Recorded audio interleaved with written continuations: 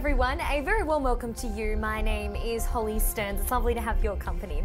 Well, cancer research is continually developing, and the most recent innovations have the potential to revolutionise cancer detection and treatment too. Now, research requires a constant flow of dedication. It's never ending. Over the last 2 decades, cancer research has advanced significantly, but there's always more that can be done. Now, technological and pharmaceutical innovations impact research as much as clinical trials do.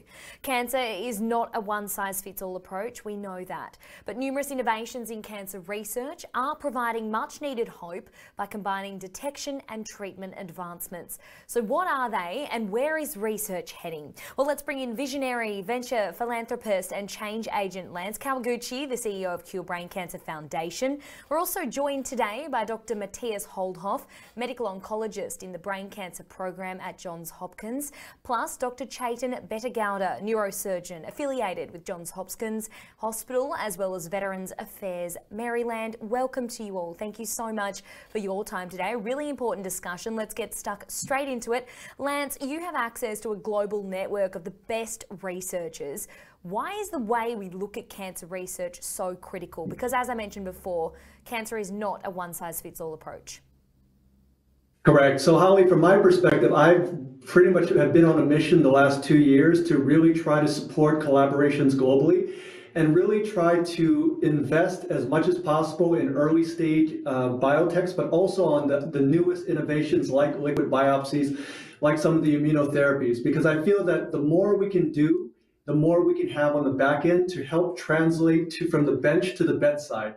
So that's why I'm so excited. I'm here in Hong Kong right now. I gave the keynote speech for the first time in 3 years. The Hong Kong Bio Conference specifically was in person. And as you know, 2 weeks ago, I had the privilege of ringing the bell at NASDAQ in New York City. But every single time I'm there, I'm always talking about the investment in early stage and in researchers to help that translation. Incredible. Dr. Holdhoff, what are the recent innovations in cancer research that have and are changing the way that cancer is approached? Well, that's a great question. And Holly, as you said, cancer is not a one-size-fits-all. So I think I would start with our better understanding of the biology of cancer. I did my thesis starting about 20 years ago, fellowship 15 years ago, been in the field for about 20 years. So much has changed. There's so many more opportunities to work together, to collaborate. There are new treatments that were not available when I was a fellow that just started evolving. Talking of, as an example, immunotherapy, talking about targeted therapy for cancer. It's not one size fits all. We are pursuing individualized treatment for patients with cancer. We are now thinking more of disease or pathway-based approaches to cancer. Both Dr. Bettegowda, who's here, and I, and many of our colleagues work in the field of brain cancer, where we still have ways to go. And we are learning continuously from experts in other fields. So there's a lot of, for lack of better terms, cross-contamination going on. Yes. And we have better ways to do our work. Dr. Bettegowda, on that, are these kinds of modern innovations utilised enough in your eyes? Great question. It's a constant challenge to bring new technologies into clinical practice. One of the biggest challenges is to be able to have enough data and information to allow these technologies and therapies to be used daily. In order to have the evidence and data to bring these to patients, we need clinical trials. And one of the challenges here in the United States and worldwide is the very low percentage of individuals who have aggressive cancers participating in clinical trials.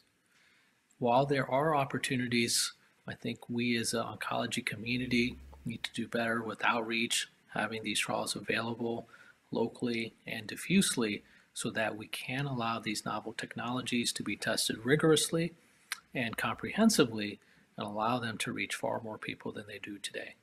Yeah, powerful words. Lance, on that, how are you helping to make that happen, make this more available to more people around the world?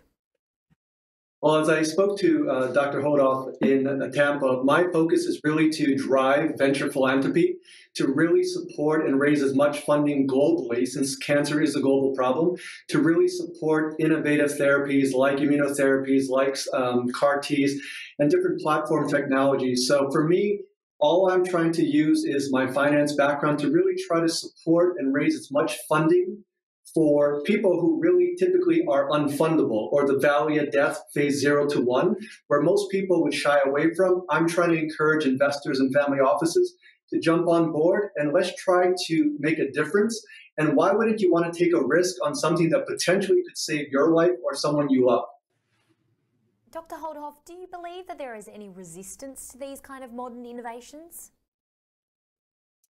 Well, that's a great point. I think everybody in the field of cancer who works there professionally, and all patients, are excited about innovation, excited about going to the boundaries and exploring new therapies. There is certainly also concern that new therapies, especially if these are really new concepts, really new trials, could potentially be harmful and toxic. There is standard of care for most cancers that is established, and patients and healthcare organizations might feel more comfortable pursuing those. In some cancers, and again, we work on the field of brain cancer, and as an example, glioblastoma is one of the tumors that we treat quite commonly, or most commonly. There is still a great deal of nihilism. These are brain cancers, they're hard to treat. Why would we go there? Why would we invest? Why would we go there? And I think organizations and people like Lance's foundation really build the bridge and invest in new concepts that are critically important. Dr. Bettegowda, what are your thoughts on that, on resistance in regards to modern innovation? And I guess what are the roadblocks in regards to cancer research at the moment? One of the big hurdles to cancer research at the moment, indeed, is access to funding that allows this technology to traverse this valley of death that Lance alluded to. Brilliant ideas coming from numerous investigators around the world happen on a very regular basis. Unfortunately, the vast majority never see daylight with regards to being tested in humans. And so the important work that Lance, his foundation, and others are doing to bring funding, to bring support, awareness, and advocacy, I think are huge initiatives that need to be enhanced in order to allow these technologies to go from just a concept, just an idea, into a reality that helps human beings with cancer. And, you know, one thing that Lance has often spoke about with me is that cancer patients, one thing that they don't have is time, you know, and we need to create this urgency. And I know, Lance, you're really big about that, and your work at Cure Brain Cancer Foundation is creating that urgency, and it needs to be a global fight here. How are you helping to bridge the gap? Because it's all good and well to say, you know, we need funding and we need to do this and we need to do that and have these conversations. But what's the action that we need now?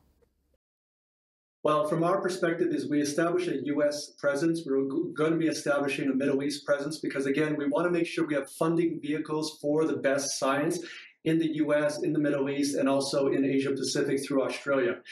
But to Dr. Holdhoff's point, the problem with brain cancer specifically is the volume of patients. Most big pharma will focus on kind of the bigger ticket cancers, higher volume.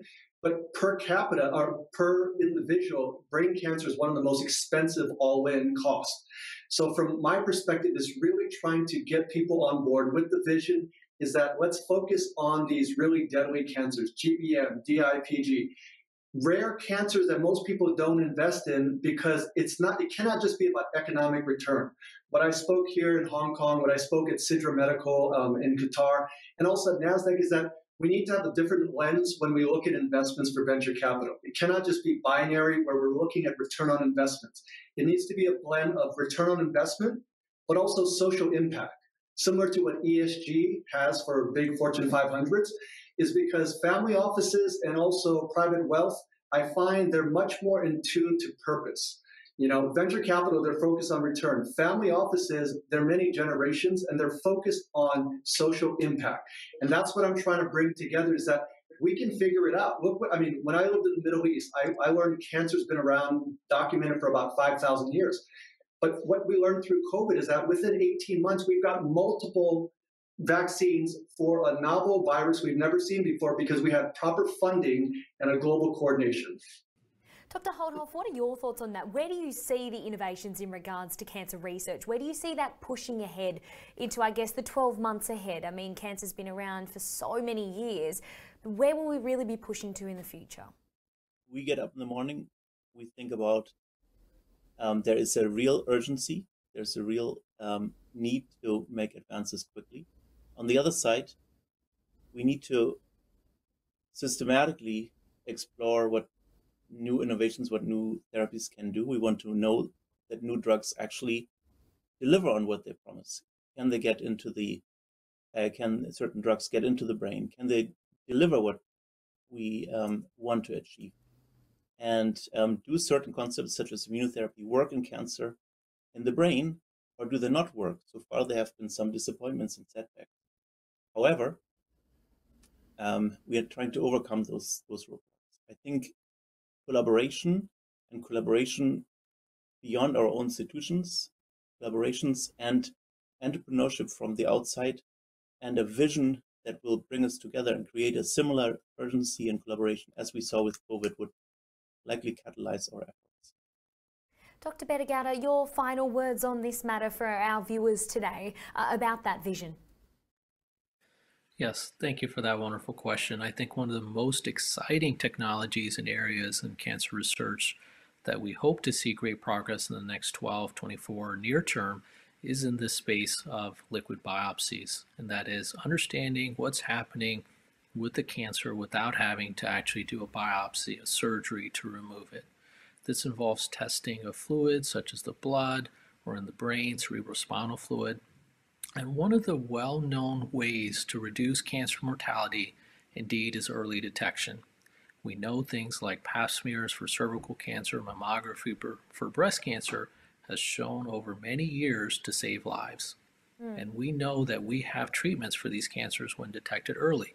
It does not require new treatments. Often what we have today is sufficient to cure these individuals. And myself and Dr. Holdhoff and teams around the globe have been working for well over a decade to develop these liquid biopsy technologies to help diagnose cancers at their early